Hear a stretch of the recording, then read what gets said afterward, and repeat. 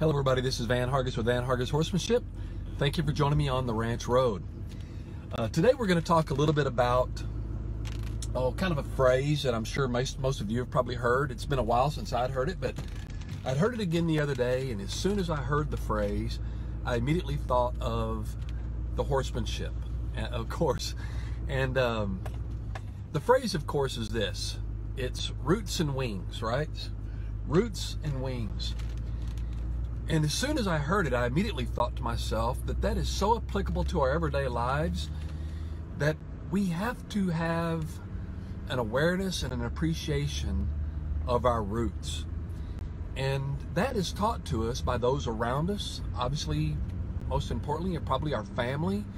And then later, of course, our other support networks, teachers, churches, you name it. In other words, that becomes part of who we are. And I think it's very important for us to know who we are, because that is our foundation. That is our roots. Whenever we're working with horses, I also think that it's so incredibly important that we establish in them their roots. In other words, they already know that they're horses and all the other kind of good stuff, but yet in our world, that horse and who they are really becomes who we've developed them to be, how we've helped them learn to adapt and get along in our world, whatever that world may be. In other words, if you're a performance horse trainer, then that horse needs to learn how to get along really well in that performance horse world. If we trail ride, then that horse needs to learn to get along both at his home setting but also on the trail rides. If he's just your backyard horse, that horse that just really gives you joy, then we have to teach him how to get along in such a way that it does in fact bring you joy. All of those things are your foundation. That is the foundation of what makes that horse what it is. The other side of that is the wings side. Our parents and those in our support network don't train us and don't allow us to have that foundation, don't help us develop that foundation so that we can be dependent on them forever. And the same exact thing happens with our horses. Now, granted, once our horse is domesticated, yes, he is somewhat dependent on you. He's dependent on you to feed him and nurture him and take care of him and all of those things. But yet so many of the problems that I hear from people that I've got a problem horse, or he does this and I do that. But also when I stand back and I watch, the horse is almost always a reflection of the lack of foundation or the micromanagement of the rider, whether or not that rider knows what they're doing or not.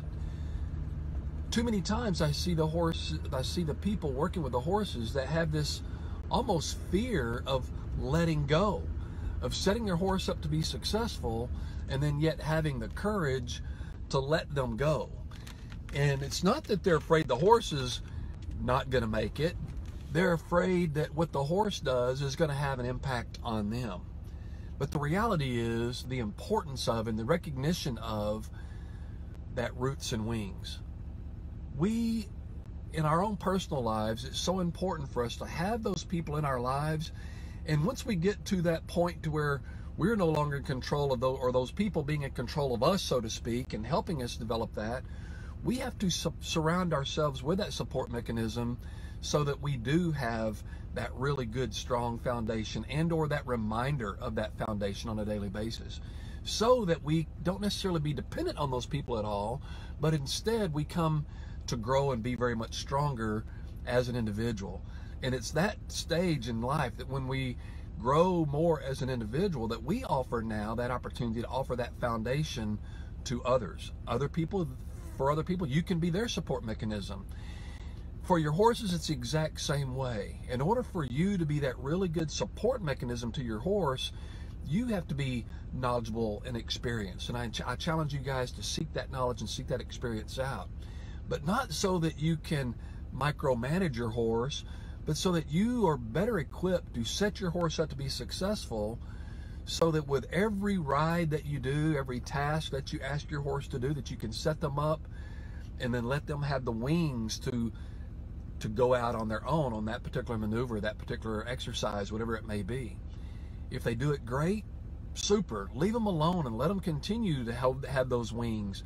If they don't do it great, now be their support mechanism to where you simply just guide them back and be a part of both their roots as well as their wings.